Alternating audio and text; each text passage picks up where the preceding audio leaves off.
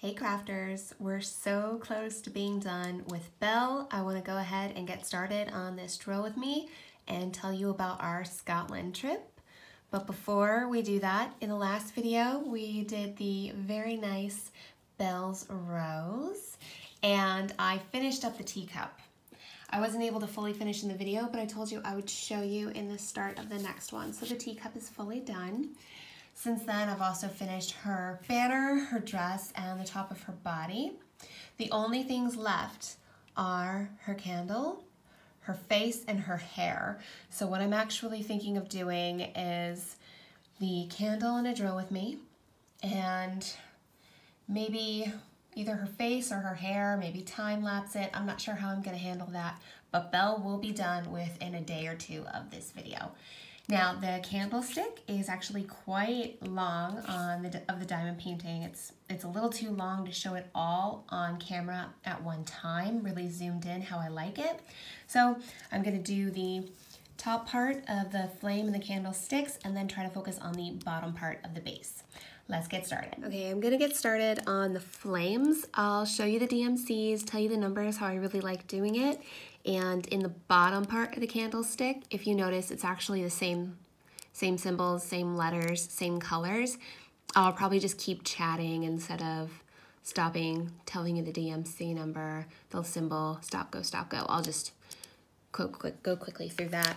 But I'm gonna start at the top, work my way down with N, which is DMC 744. Oh, let me get that on there.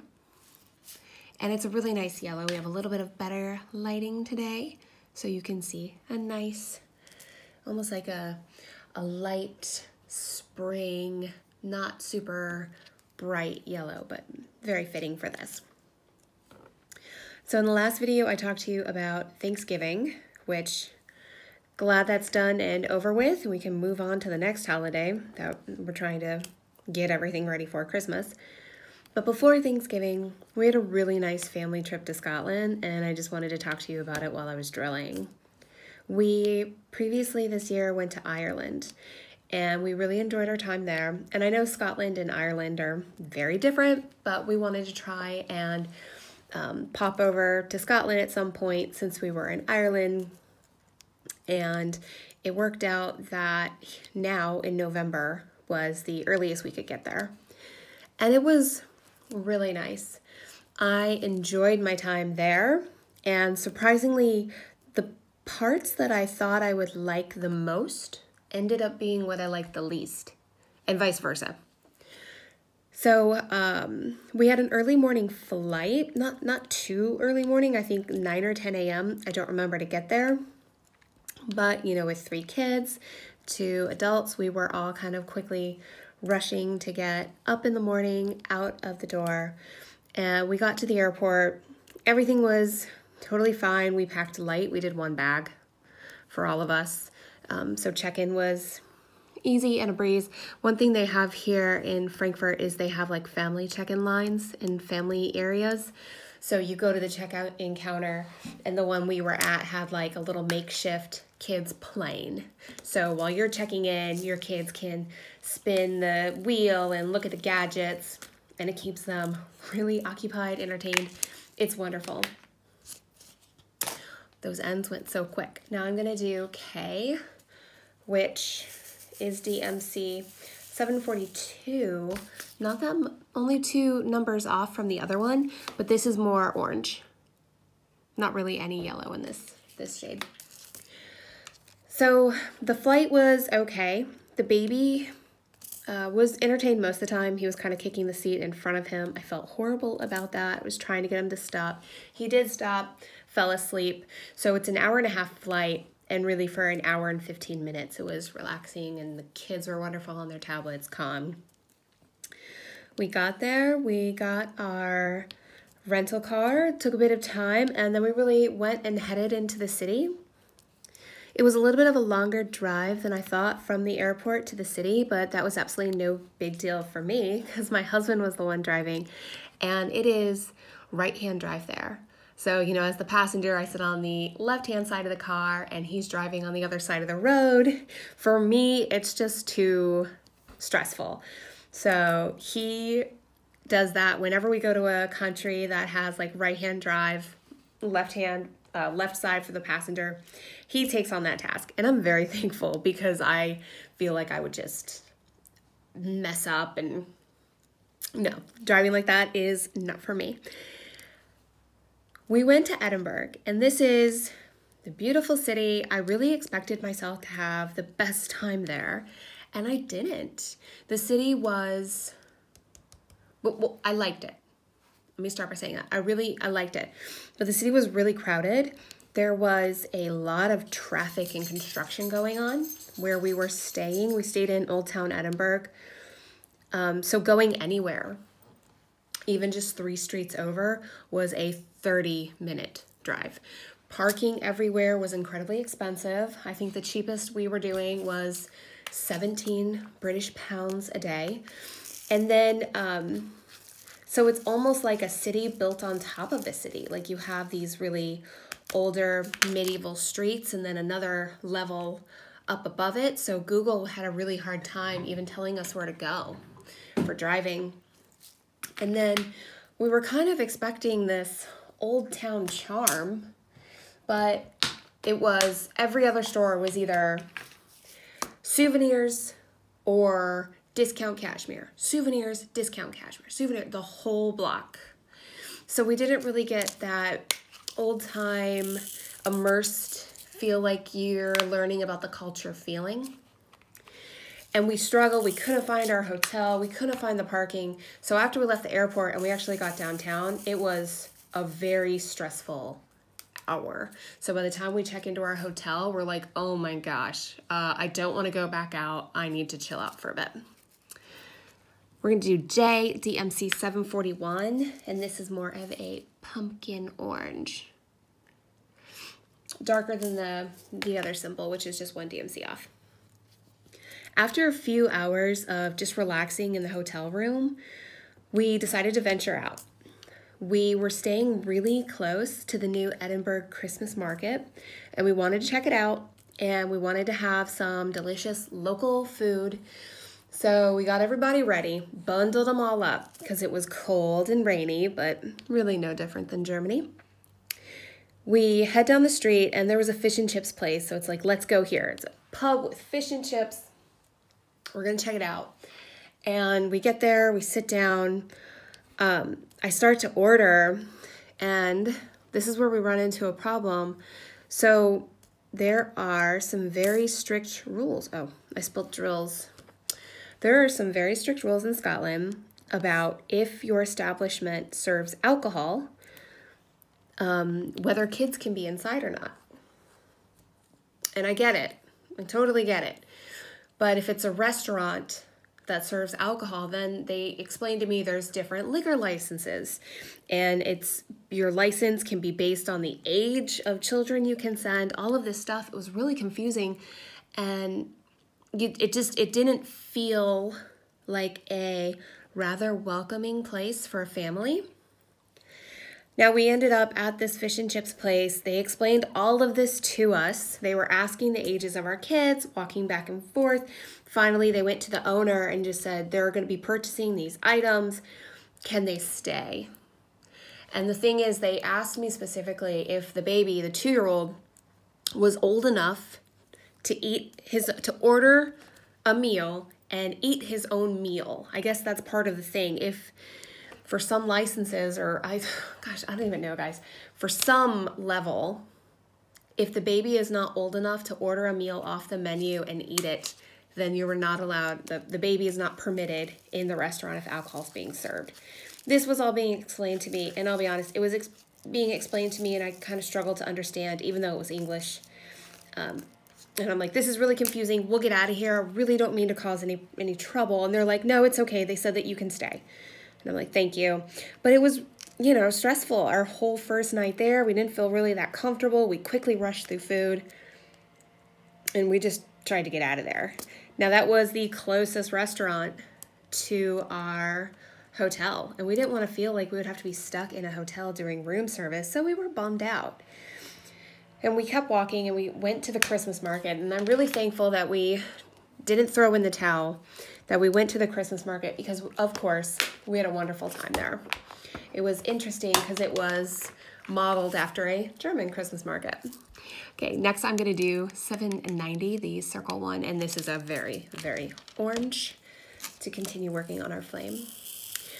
So at the Christmas market, it was advertising German Glühwein, German beer, German bratwurst, and we did a very little bit of shopping. I bought a small wooden Christmas tree decorative piece that's now sitting on our dining room table. And this is what it looks like. Super orange. We did buy a lot of treats and the traditional like gingerbread German cookies, some chocolates, cider, Glühwein, just kind of fun stuff like that. And they had rides and games for kids. So that's actually what we did for the rest of the evening. The kids got to ride on like a Christmas train and ride in swings and ride on a carousel. And at that point in the day, we really needed that because it was a positive experience. It was something we were doing with the kids. Everything up until that point had been stressful and unfortunate because we didn't understand the rules. We weren't really expecting Scotland to be so difficult to travel around, but this brought us back to a really positive space where we're really happy for that. And one moment at the Christmas market, I walked up to a train ride to ask if the girls would be tall enough to ride, like if they were old enough or tall enough to ride it by themselves. Because at that point in the night, me and my husband were so tired, the baby was already asleep in the stroller, neither one of us wanted to ride. Plus, when it's like £6 per ticket, I'd rather only buy 2 tickets than 3. And I just asked the gentleman, and with the Scottish accent, he replies back, "Bianya. Bianya." And I'm like, "Excuse me?" He's like, "Bianya." And I'm like, I'm so sorry. Can you repeat it again? And he goes, "Behind ya." And I'm like, "I am so sorry." I turn around. There is the height chart behind me. I'm like, "I am so sorry. I didn't understand." I really struggled to understand the Scottish accent. And then I felt so silly, absolutely so silly that I couldn't even get it. And he was just so clearly trying to be incredibly polite. I will say that on our trip, we ran into very many super nice, polite people. One second, I have drills holding the camera up. Well, there's my hand. And I need to get one of the drills holding the camera up. And I was embarrassed. I'm like, "I'm so sorry." And by the way, they were tall enough. They got to ride on their own. And that really, our evening was really nice. Now, one thing I noticed, the Christmas markets were not busy at all. You got to walk on every ride. You never had to wait in line to buy anything or even to get food.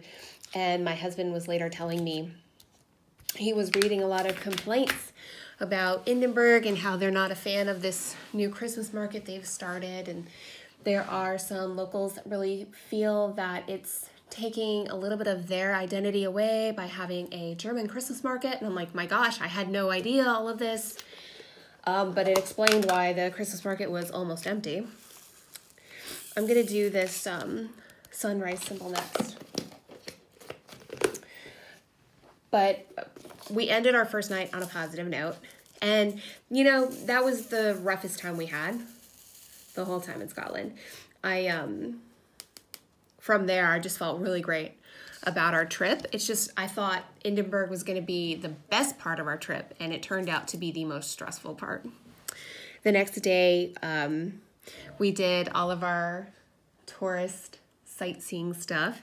We went to the Edinburgh Castle, which my husband and I really enjoyed. The way it's set up, it's this beautiful castle at the top of a hill, and they have like these mini museums inside. And it was great. It was informative and we really enjoyed it. So you buy a ticket to the castle, but you know, there's a cafe inside, all these little mini museums. So you could spend your whole day just going around in this place and checking out all the different stuff they had.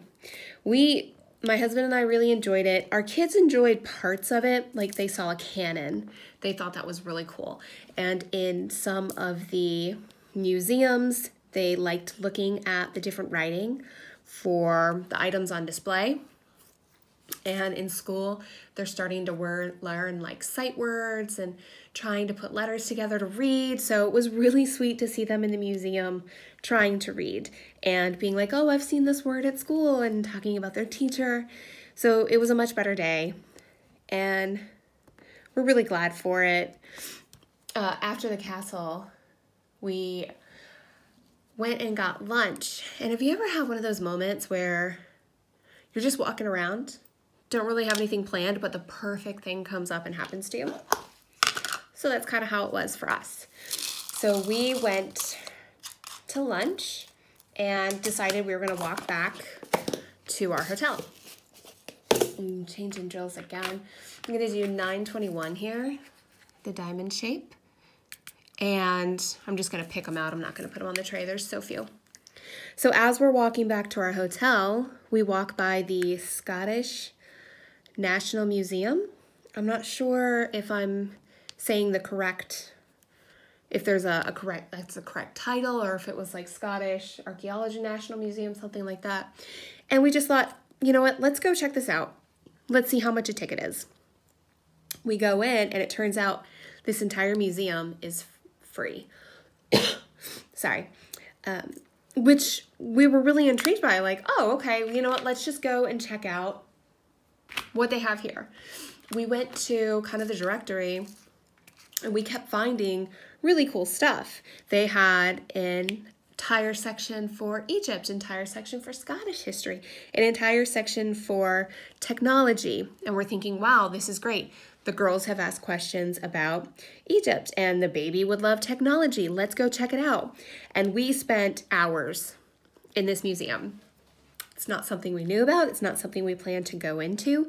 We were just going to go home, back to the hotel because we were so tired, and instead we were staying there.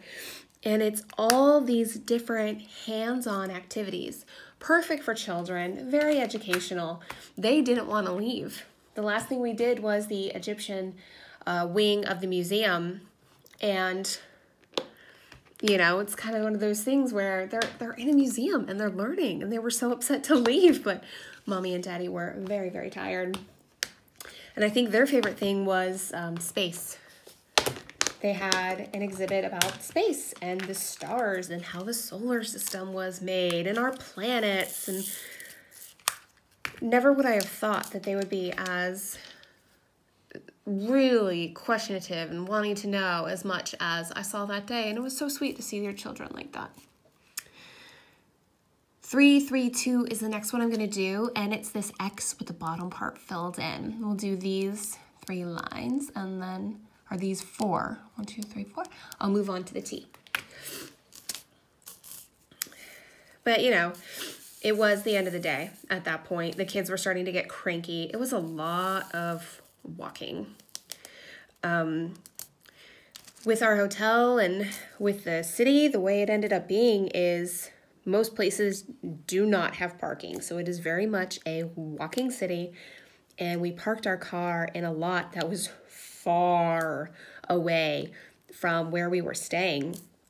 And it just made sense to not walk to the car, drive a little bit, walk and park the car, drive back. It was probably less walking than when we just walked everywhere. There was a knitting shop that I wanted to try and get to, but it was just a little too far out of the city. I couldn't make it. But we really, that second day, enjoyed our time. And the most random thing happened. That night they were showing, Back to the Future. They're showing Back to the Future on TV. And I kind of reached this moment where I'm like, Mommy is tired of cartoons. I want to watch this.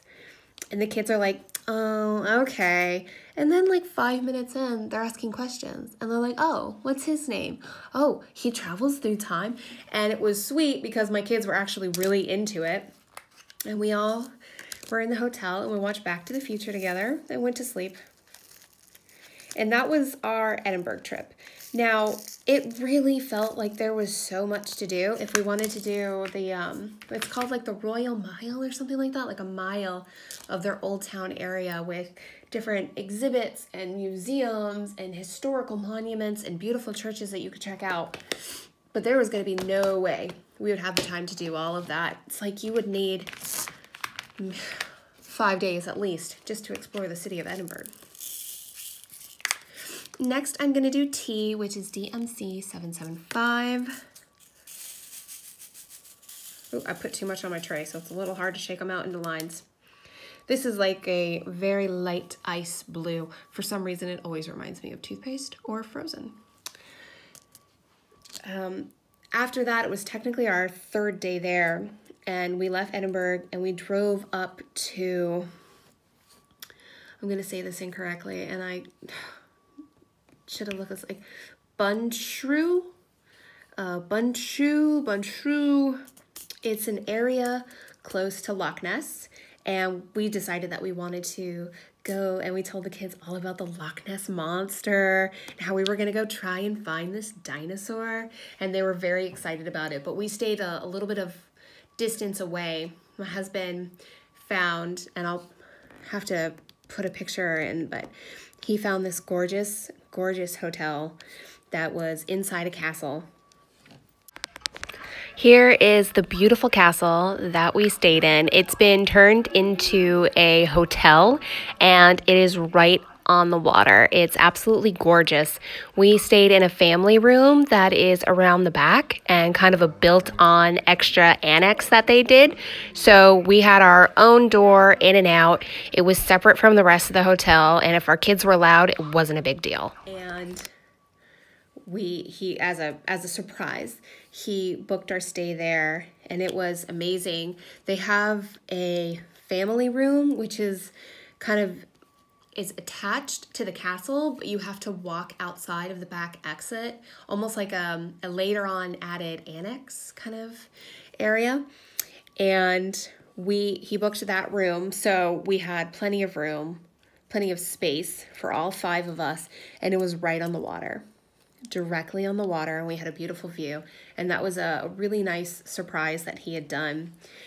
And they have these gorgeous castles and these that have been changed into bed and breakfasts. They're all over. They're absolutely gorgeous, and they're cheaper. They're much cheaper than staying in a name brand hotel. So that was a lot of fun. And when we were there, like our first night, we just kind of checked in, and the second morning we wake up and we have breakfast through the castle. It's included in the rate. But it is so fancy, guys. I'm telling you, we walked in, tablecloths, 3 forks, 3 spoons, like all these knives. You know what I'm talking about. Cloth, like linen napkins. And the first thing I think of is, like, oh my gosh, my kids are gonna run all of this. And I'm trying so hard.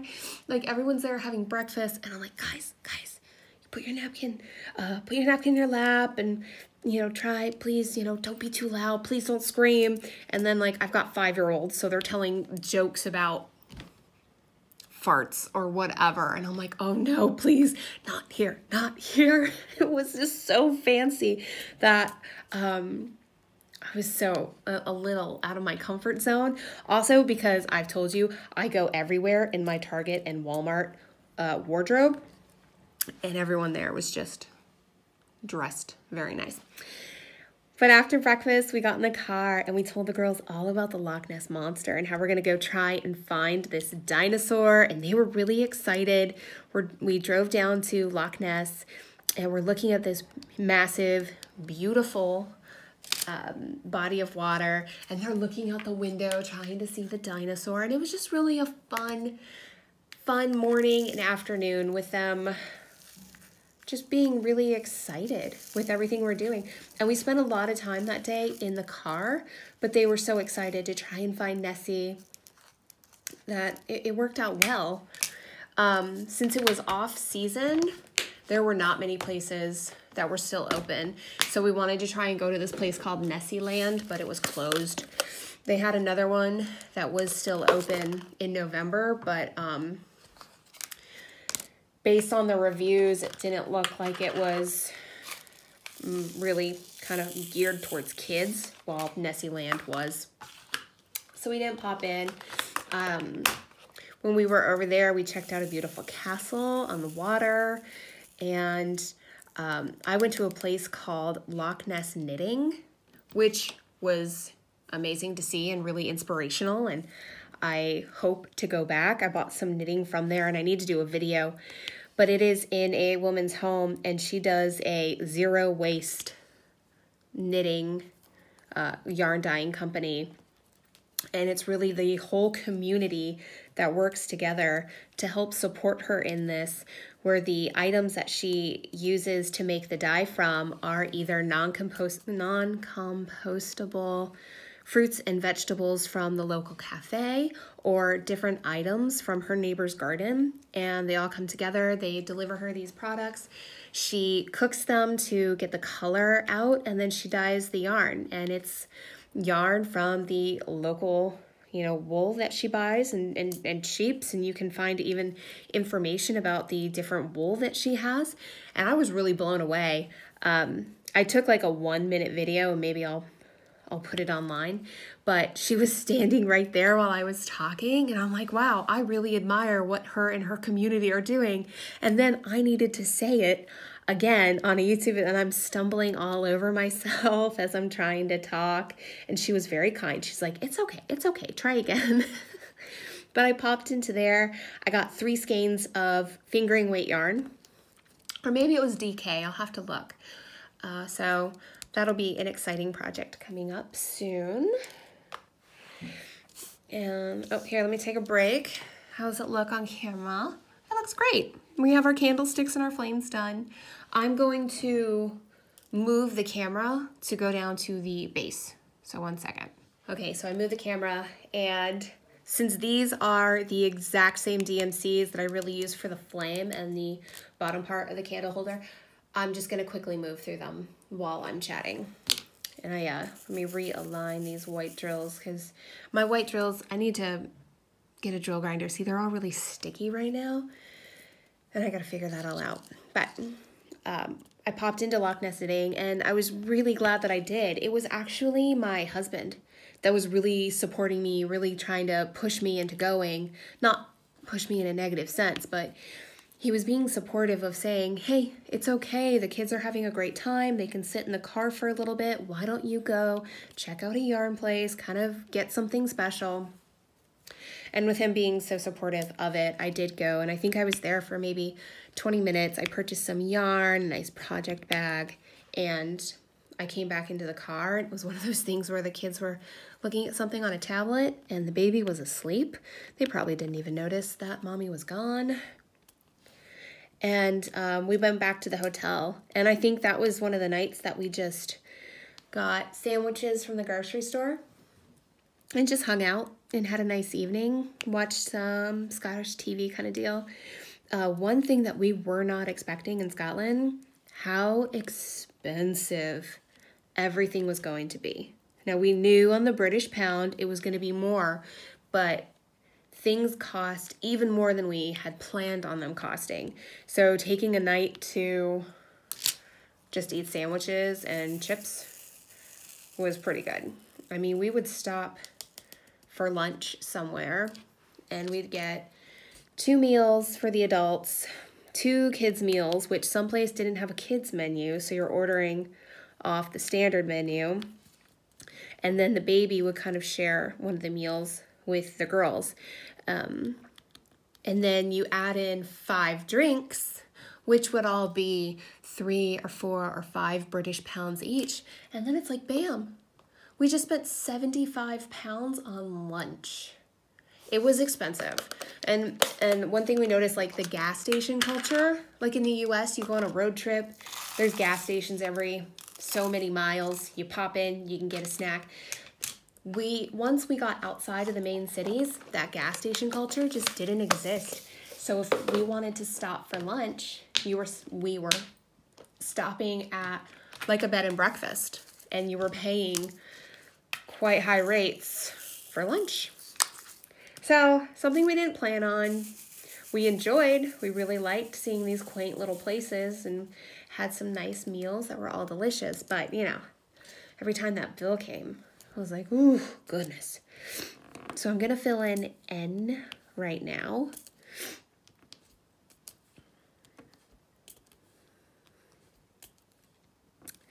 And we stayed 2 days at this castle. And Bunchu. It was really gorgeous. I'll put a picture in. If I didn't already say that, I'm going to try and remember. I will put a picture in. And it was just peaceful. It was extremely quiet. And that was actually my favorite part of the trip. Being there, being at that hotel, being up near Loch Ness, and kind of trying to do the whole joy and fun with the kids and the Loch Ness monster. That was my highlight. And yeah, that was 2 days there. And then we decided we wanted to be really adventurous. So Loch Ness is on the eastern part of the Scottish shore. We decided to drive all the way to the island of Skye in one day, to the western side. And I don't know much about the island of Skye, but my husband was telling me as we were driving that up until the mid-90s, the only way to really reach this area was through a ferry. And in the mid-90s, they put in a large bridge, making, you know, tourism a lot more popular in the area. And it was really cool. It was a very quaint, cozy area. And all where we were at, I don't remember the name of the hotel, but it was another kind of like bed and breakfast style hotel. It was all like locally supported businesses. Like you'd go into one business and do some shopping, and you would see they're advertising the other businesses, the other artists in the area, like a community where everyone's really come together. And I enjoyed that. They even had this book, and I didn't save it, but it is a published book that they do every year where they talk about the local artists and all of the shops in the area. So if you're looking for a painting, you know, you have a section of this book of all the painters, where you can find their shop, how you can get in touch with them, where you can see samples of their work, and so on. Glass making and jewelry artists. I didn't see any yarn dyers, but I did see a yarn shop, which wasn't open when we passed through. But it just seems really cool. Everyone's helping everyone out. Let me put these up, get another color. And we only did the island of Skye for one night. So it was really adventurous of us. We drove all the way over, and then the next day we drove from Skye all the way down to really just right outside of Edinburgh.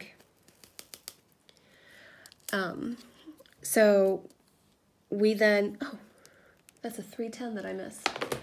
We then spent the night, I think we just did a Hilton or a DoubleTree right outside. Oh, how did I do that? I got 2 and then I messed it up. Right outside of Edinburgh. That way the next day we had a late flight and we were kind of already in the town, and we didn't have to rush in the morning. But that was another thing. Once we got out of the car, we had been driving all day mostly, so we just had an easy night in the hotel. And I think when I turned on the hotel, Harry Potter was on. Harry Potter and the Deathly Hallows, and that's what we watched, and then everyone fell asleep.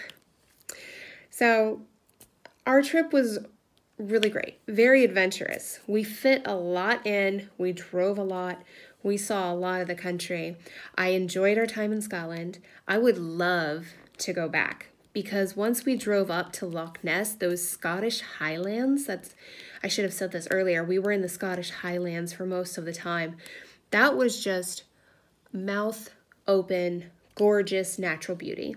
And you could see mountains or you could see rivers. And it was so common to just be driving down the street next to a mountain and oh, there's a gorgeous waterfall. And there's a pull-off park area and people are standing there just looking at the waterfall. I would definitely love to go back. And if I did, I think instead of spending 2 days in Edinburgh, I think I would just take the rental car and explore other cities. Like I checked Edinburgh out, the old town, downtown area, and don't need to do it again. I mean, it was nice, but like I said, it was difficult to feel any bit of the local culture and local heritage when every single other shop is just a souvenir shop. You're not actually seeing, you're not seeing the artists in the community like we were up in the Highlands in that island of Skye. Our kids had a wonderful time. They didn't want to come back home, of course. They wanted to stay and enjoy it, but it's like, nope, you have school. And then that's when we ended up coming home and then entering the fast-paced world of getting everything done before Thanksgiving. One thing I did check out, the day that we left Edinburgh to go up north, they have a craft store there, and it's called Hobby Craft. And from the internet, I was looking at it, and it looks to be, and now since I had been there, I know, it is if you mixed a Hobby Lobby with a Michaels. So they don't have as much home decor, but in the sense of Hobby Lobby, they do have everything. Every craft that you can think of and large selections. Surprisingly, an okay amount of yarn, but more fabric, more cross stitch. They had a lot of felt, a lot of jewelry making items. It was a really cool store. And I made a video of me in there showing off all the stuff, what I really liked, talking about the different prices of crafts in Scotland versus the United States. And when I listened to it back, the music that the store was playing was just too loud. I mean, I'm talking at a regular volume, but you really can't hear me that well. So I think I might just show the haul of all the stuff that I bought there and then go over the prices and compare them to US prices. But unfortunately, I can't put that video up because it's too difficult to hear anything. And then it's like really loud music. When I was in the store, it sounded loud. It didn't sound that loud, but listening back, it's like, oh gosh, yeah, that's not a good video. But yeah, maybe I'll put up our time there. Okay, looking at the clock. I need to get going, so I'm gonna cut this off and I'll finish this and I'll time lapse it, or no, I'll take a picture of the candlestick when I'm done. But it is almost time for the kids to come home from school, so I need to make sure that I don't miss them at the bus because I'm crafting. If you have any questions or comments, always put it down below. I'm always around, crafters. Thank you for watching and crafting with me, and I will talk to you soon.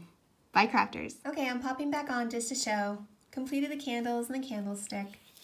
Looks really good. I like all of the fade of the DMCs. This is how Belle is looking, and we just have the hair and the face. So I'll talk to you soon. Bye, crafters.